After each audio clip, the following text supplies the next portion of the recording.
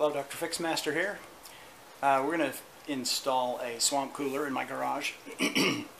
I live in Arizona, very hot here, and my garage just turns into an oven in the summertime. So an evaporative cooler usually can't keep up with the kind of heat that we get around here, but after the sun goes down, the way I figure it is if I have an evaporative cooler, which is much cheaper to operate than refrigeration, which I also have on the main house, I can turn my swamp cooler on, vent it into the attic, and just use that cheap cooling to provide an assist for the main AC to cool it off at night, so that the AC doesn't have to work hard all night to keep the house and cool off the roof tiles and everything else. So I've started right here, as you can see. I've torn off the sheetrock inside the garage. This is a load-bearing wall, so I have to be careful. I'm only going to have to cut one place. This stud right here is going to have to get cut out, so I'm going to have to put another 2x6 up here, or whatever you have. I've got 2x6s, but I'm going to put a 2x6 header up here to take the load up above. And when I do the cut, I'm going to have to nail something across right here, a 2x6 across, put 3 nails in each one, so that it doesn't move when I cut this loose to put the opening through. I just measured the swamp cooler opening, put it here, and it's a little tricky on the other side of the wall because I've got the cooler opening coming this way through that hole. But if you measure it the distance from the ground, you can get kind of a round guesstimate as to where that's going to be. What I've ended up doing is you don't know exactly where it's going to be because it may not be as level outside or at the same level as the garage floor. So I've been taking this and just poking holes through there, which I can see on the other side, and then I can line that up with the swamp cooler edge. And you always want to guess with a kind of a smaller hole at first. I know for sure that I want it to be centered around this stud, and so I know that this distance over on the side is accurate, but I got to be careful with the one on the bottom. So I just looked outside and I need to go down a couple inches, so I'm going to do another row of holes down here and just see how that lines up. And as soon as it does line up, I'm going to use my little Sawzall, and it's just a Black & Decker cheapie, but I'm going to use that to cut the actual hole when I get to that point. Okay, there's the machine that I'm putting in, and this is the stand that I built to put it on, painted it the same color as the house. I use these new kind of structural fasteners that are really, really good at boring deep holes. They have a self-drilling tip on them. I found that they still needed an assist with pilot holes, so I drilled those and it worked out really well. So it's a good sturdy, I got 4 4x4s holding the thing up, so it's plenty strong, and I reinforced it around there. You can see what I've done. I just put 1-inch plywood on the top, and that's pretty straightforward, so I won't spend any time there. So I got that done. Looking behind here, you can see this array of holes that I've got lined up, and you can see where I put them, and I'm just trying to gauge over here on this side where I've just set it up on the platform so that I can see where it is, but the bottom of that band lines up. The opening I'm going to need is about 2 inches lower than the bottom of this band, down around here somewhere. And so on this side, I come in here and I look for the band. Need to go to about 2 inches below it. So I'm just kind of eyeballing it right now so I know where to put the hole. It doesn't have to be exact, but I would like it to be close. You'll notice that I'm only cutting on this side. I'm only cutting exactly what I need because I don't want to have to do any stucco repair on the outside. Because you have to texture it, you got to get it to look the same, and it's the outside of the house, so you don't want to screw that up. So I'm doing most of my work inside. Alright, there's the second row of holes I put because I know I needed to be lower. Again, those aren't exactly straight, but I'm going to mark it with a straight line and take my Sawzall and and cut it. Okay, I had to come down an extra couple inches on the bottom, so that means that my original estimate for where I was going to be at the top is too high. So I'm not going to cut it officially until, you know, I measure down here. I want to take out this section right here on both sides. Then I'm going to turn the cooler around, make sure that the hole fits, and then turn it around again and back it off so that I can work on cutting out this stud.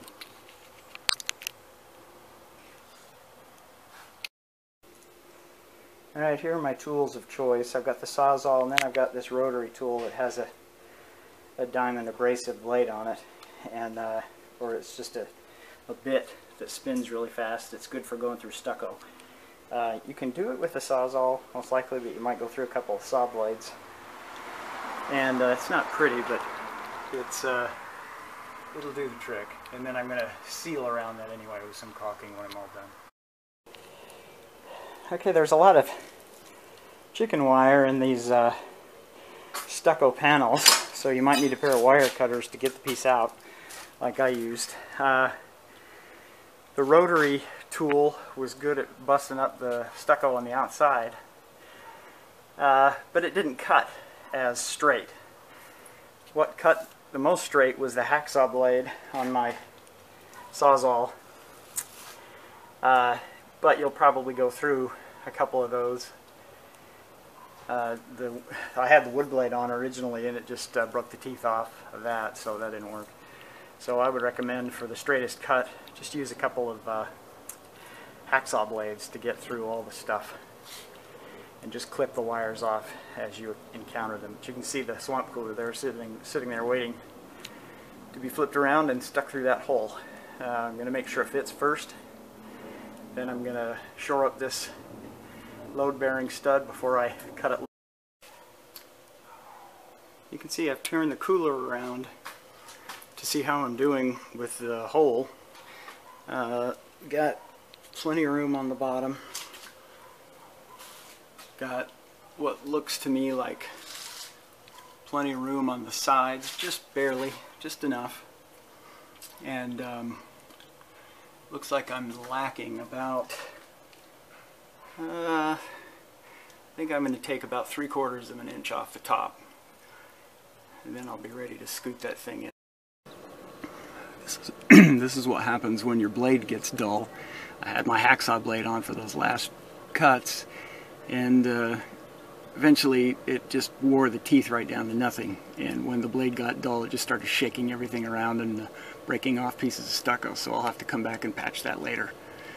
But keep a few blades on hand. You want to keep them nice and sharp when you're doing the cutting.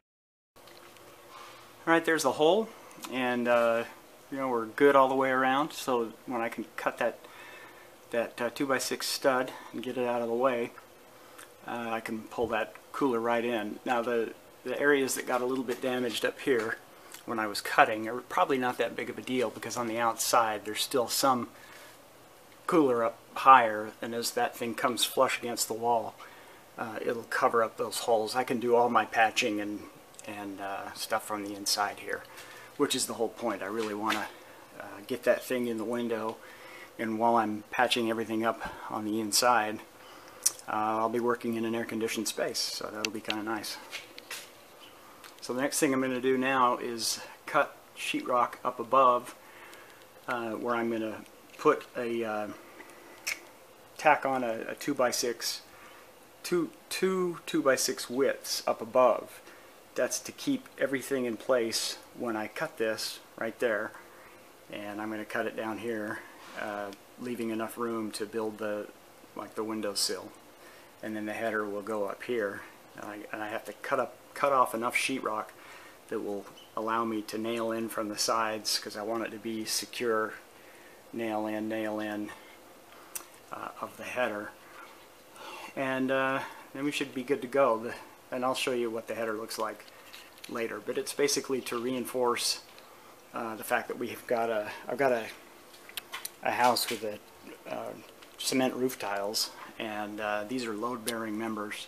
I'm taking one of them out. One isn't that many, but you want to be super careful about that. You don't want your garage to cave in because you're cutting out.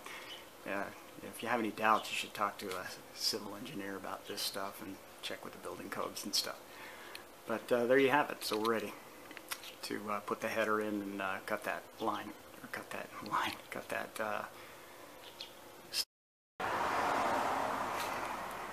Okay, I've got the marks made for where I'm going to cut. I'm just going to use a razor knife and cut the sheetrock over and then down. I want to be about halfway across the stud because when I patch it all up with drywall later, I want it to overlap a little bit so that I can nail it in. So I'm going to cut right in the middle of that, up to that line, over here on the same kind of thing. I cut it too far on this one, but not all the way down, so it won't be as strong, but it's just in my garage. I really don't care a whole lot. So from here up, I'm going to do it halfway across this stud right here. This is 2 2x6s wide, so 1, 2. This space up here is going to be for a 2x6 strap that I'm going to use to take the load of this center stud that I'm going to cut. I'm going to cut it right here. Let's see, that's going to be the bottom of the header, so I'm actually going to cut it up here where this line is. That's where I'm going to chop. But first I have to get that 2x6 strap in place before I can do any cutting. But I think I'm going to build my header in advance too, so I can just put it in and minimize the amount of time that the load on this stud is just being taken by 6 nails. Okay, the header is ready. You can see that I've taken 3 2x6s and put 1/2 inch plywood spacers in between, nailed them all together, both sides, and yeah. So what I'm going to do now, you can see I've got my load-bearing strap there. The header is going to go in right underneath it, so that means that right where this line is where I'm going to, let's see, about 1.5 inches above it is up, actually no, it's up here. This is where I'm going to cut the stud, and it's ready to go for that. So I'm going to cut the stud up there. I'm going to cut the stud down here, giving me enough room to build a windowsill ledge type thing. And then I'll show you how to frame in the header. Okay, I've marked the lines that need to be cut. I'm going to cut those with a jigsaw, being careful to right up there, just below that strap, and right down here. And this strap up here is going to take the load of that load-bearing pillar temporarily. I wouldn't trust it long term, but short term it's probably fine, and especially because I'm only taking out one stud. Alright, now you can see what I've done. The header is in there, and I've put, whatever you call these reinforcement studs all the way to the ground. That's why you have to tear out the sheetrock all the way down, because you have to support that load-bearing wall. So right up here, right up underneath this header, so that it can hold up whatever weight's being put. What used to be coming straight down through to here is now being held up by this header. The spacers play an important role. You can see I left gaps in the plywood spacers, and that's so that I can feed through the copper line and the electrical power, because I'm going to put an outlet down here, because this machine just plugs in. So I'll plug it in on the front side, right in the wall, and the water, I'm not sure where that hooks up just yet, but I'll deliver that in a convenient way possible if I have to come as conveniently as possible. If I have to, I can come down through here or do something else depending on where that thing hooks up on the outside. In my opinion, kind of key to the function of this whole support final screw, there were little tiny gaps up here, and I just put shims in there and then cut them off. So you can cut off the appropriate size shims and put them in there, just so to make sure that it's a nice snug fit right here. That'll make sure that the header doesn't sag before it starts to do its job. This thing right here doesn't need to hold up that center stud anymore, because the header's doing that, so I'm going to remove this top piece. And then the next step is to construct the windowsill, which is going to consist of another vertical stud here, windowsill lays right across the top of that, and then down on the other side. Okay, that part's finished. You can see that I've taken the windowsill, and oops, I've got a couple nails I need to hammer in. The windowsill now is supported by the original stud, and I put another one out here, tacked it in, and up on top as well. So we've got a nice, so we have a good beefy frame now for the windowsill and for the support of the header. So we're ready to slide this thing in. Alright, I've got the header brace off, header's in place, windowsill's in place. I stuck the AC through, and it's blowing air now. It's not blowing cold yet because I haven't rigged up the water. I just plugged it into my regular outlet and just to make sure everything was working. But I'm going to put an outlet right down here. I'm going to do that next. And then I'm going to put some, I've got some spray expanding foam to seal around the edges of this thing. It's not perfectly straight, but you know, it's a garage. Nobody really cares. So I think I can seal that up with the foam without too much trouble. I'm strongly considering not putting any sheetrock back on there. The reason being is I'm kind of space challenged in my garage, and those gaps where the 2x6s were sitting would be a great place to stack paint cans. So I might end up doing that. Okay, the next step, now that I've got everything installed, sticking through the hole in the wall, I need to route water and power. Now I plugged it in on the inside so that you can see that it's working, but I'm going to route power to it through the attic and make an outlet plug on the inside of the garage so I can just plug it in there so that it looks better. And then I have to do the same thing with the water line, which is just around the corner here. So in my house, it's only about maybe 20 feet away, but I'm going to patch into it right there, and then I'm going to route this copper tubing to the cooler. This is a self-piercing saddle valve, and it's got a little needle thing underneath it, and basically you put it over the pipe, like I'm going to do right there, and then you tighten down these screws, and this is supposed to poke a hole in the copper pipe. I'm going to actually do it with a drill bit, so I'm going to turn the pressure off in the house to the line, to the water line, and so I can make a good hole. In the past I've found that these things aren't super reliable, but I'm going to just help it out a little bit and put a small hole in the line so that this self-piercing thing doesn't have to mash through the pipe. And then I'll have this little screw valve that goes to the copper pipe compression fitting, and I'm going to route water line straight up the house. There's my flag that I got in Israel there. I'm going to go up in the attic, and then out here, trying to decide where I'm going to. I think I'm going to feed it down through the header, and well, I don't know.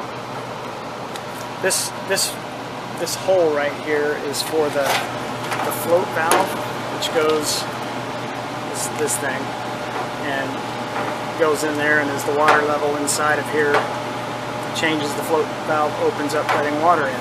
So my water supply has to come out here somehow. So I'm going to have to figure out how I'm going to get that done.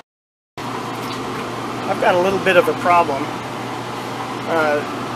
This is the level control, so basically it goes in this hole. You can already see the problem. I've got wood right here. I'm sitting on top of something, and in fact it's lined up perfectly with the center of this table, which I've got a 2x4 underneath there. So I'm going to have to get my jigsaw out and get creative and remove this piece of wood underneath and poke a hole through the plywood with my jigsaw, probably, to make room for this thing to go down through. And then there's it's kind of like what's on your toilet. This will screw down on the other, it'll screw up on the other side, and that will sit down in there with that rubber washer to seal it off. And then the water level will, you know, as soon as the water gets above this, it will spill over. It's kind of an emergency thing. And then, well, let's see. Oh yeah, and I can adjust. You can adjust the float by bending the line and twisting this so that you don't want water spilling over there all the time, but you want it about an inch below. So the pump back there can pump the water up this tube, distribute it out to these pads, and that's what gives you cooling action. You just suck air through it, and they're wet, so it's evaporative cooling. This is installation hardware that I'm not going to use since I built a platform out of wood. None of that stuff that came in the kit is going to be used. These straps and these plastic sheets are for covering the sides in a window. I might be able to make use of them a little bit, but you know, that's just cosmetic. Okay, I was able to get it in. I'm going to show you what I did underneath. I made a bit of a mess of it, but there it is. You can see it where it comes through. So anyway, the big deal is that just needs to come through. That's the drain. So if it gets higher than this, water spills into it and drains out. So it never can get any higher at the level down in the bottom here. So it's recommended to use this submarine cooler coating in the water exposed areas of a new swamp cooler, an old one. You clean it out, prepare the surface, and get all the water out of it. And I'm going to put this coating around the bottom, just roll it on or brush it on. And it's just supposed to protect from rusting through, because it does have water sitting in it all the time. Over on this side, this pump is usually sitting down here in this bracket. That hole right there is what keeps it in place with this little plastic plug. All you have to do is pop that plastic plug out, pump slides forward. I'm just going to set it right up there out of the way while I do the coating on the bottom. So basically this pump just sucks up water from this reservoir down at the bottom and pumps it up through this hose right here, and comes up to the top and through this distribution network out to these aspen pads, and the fan just sucks air through it. So that's really how it works. All right, I'm gonna do the coating on the bottom, and then we'll get to routing the power and the water later. Okay, here's the finished job with the black submarine coating, and it worked pretty well to use just one of these mini rollers, and I put 2 coats on. That seemed to be sufficient. I've spent some time getting the water pipe down here.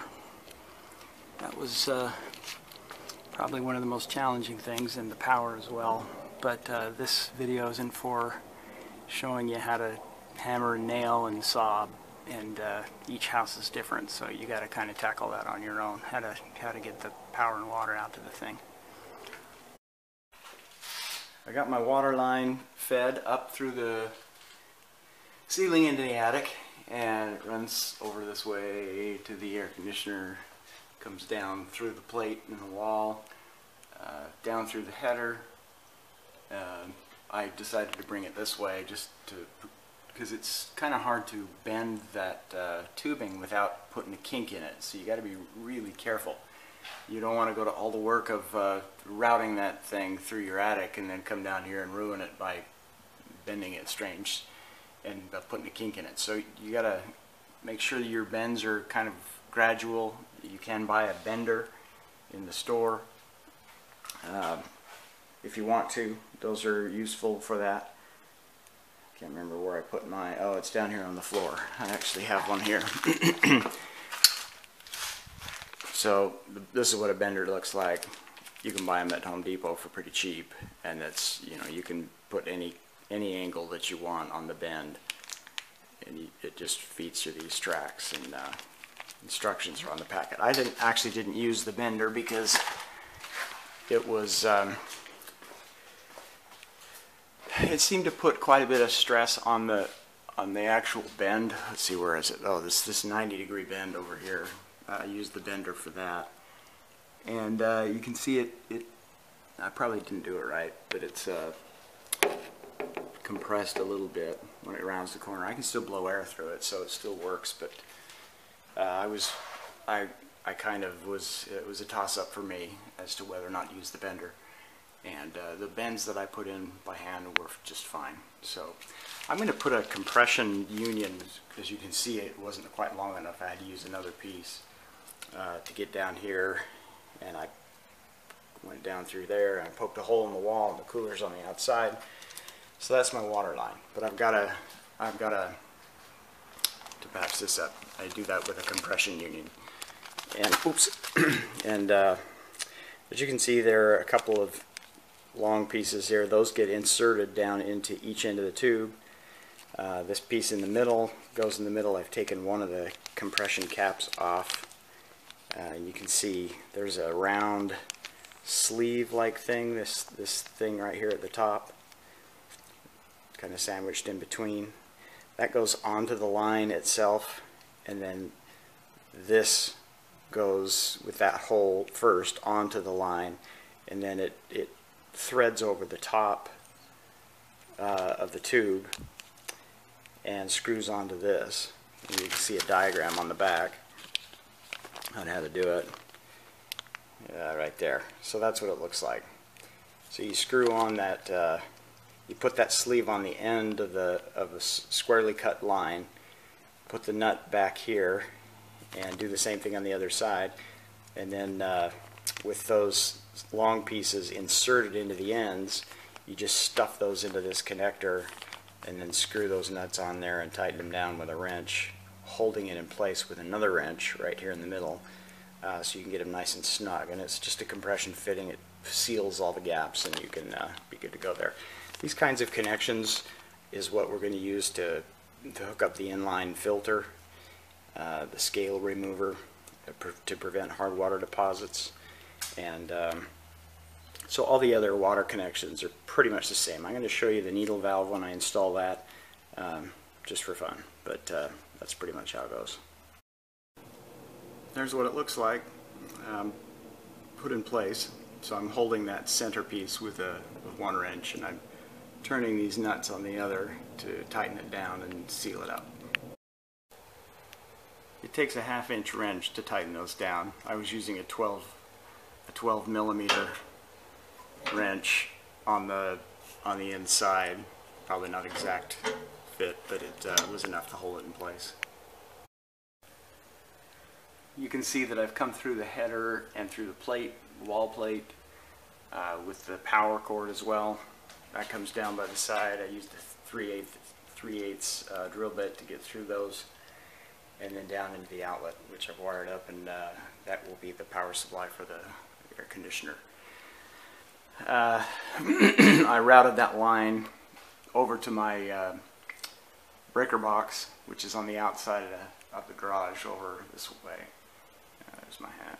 And hooked it up there. The hardest part was feeding it through the wall and fishing it through the hole out there by the breaker. I'm going to install another outlet out there because I don't have one at this point, and I would like one. And also that allows me, because it goes straight to the breaker box, to rig up a circuit that will be unique to this cooler and the outlets here and on the outside. The one on the outside I'm going to rig with ground fault interrupt, which is going to feed the entire circuit with ground fault. So if there's some kind of a ground fault issue, it'll trip the supply on this whole thing. So we're good to go there for safety.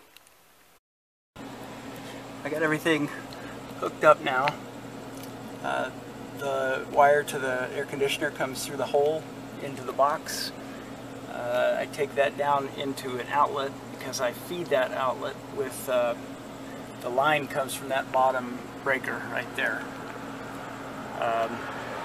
This is a GFCI, ground fault circuit interrupt outlet.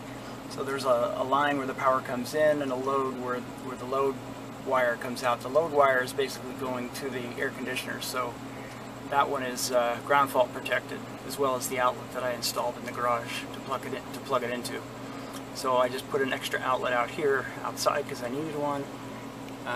The hardest part of that was feeding the wire up through the attic, getting it down through the plate in here. Every house is different, so I can't really offer advice on that. But you know, this isn't an electrical instruction video, so it's just more or less a system consideration for swamp cooler install. I'm sure there are plenty of YouTube videos about how to wire up outlets and stuff, but it's pretty simple. So I'm going to close that. Oh, and I also, I'm going to take you over here so you can see, I put a sticker on the outlet here to indicate,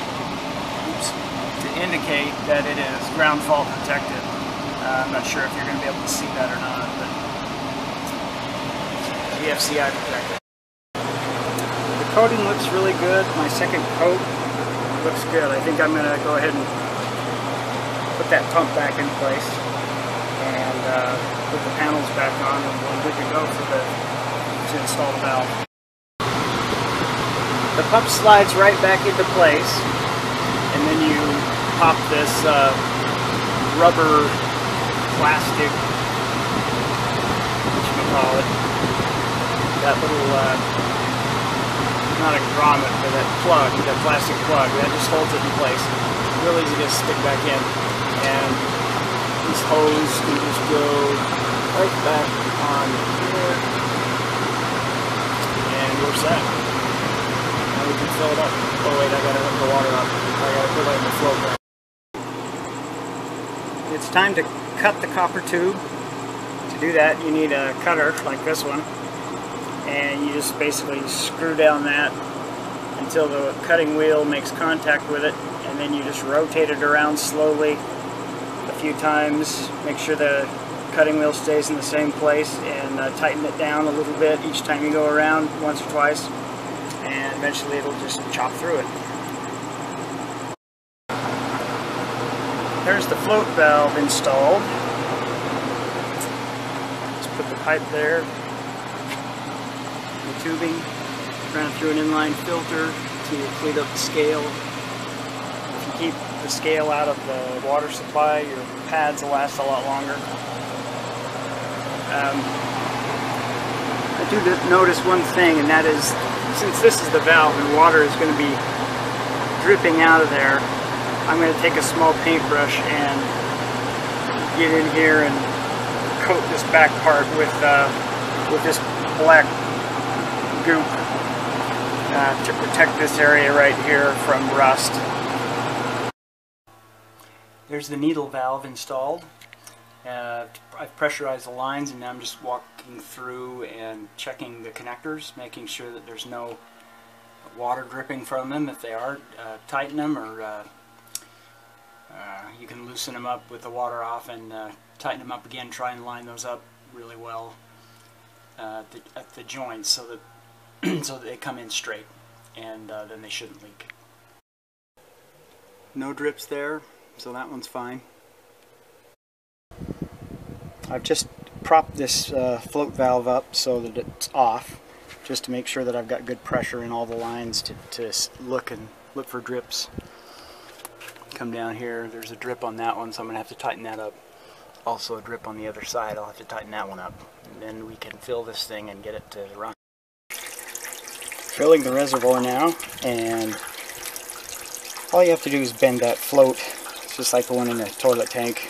Just bend that float so that the valve shuts off right when the water is at about, maybe an inch below the spillover point. And then you're done. Then you can put the pads back in, run the pump, and you're up and running. I have sealed around the edges with this 3M fire block foam. You just squirt it in the cracks. So you can see it actually expands to twice the size of what you originally put in there when it's dry. There's a little bit of touch-up I need to do on the back, but that's all sealed off, good to go now. And I'm going to call that done. I'm getting beautiful cold air in my garage, and I should be able to employ my garage, even though I live in Phoenix, Arizona, to do more Dr. Fix Mastering. Happy fixing. Don't forget to like or subscribe.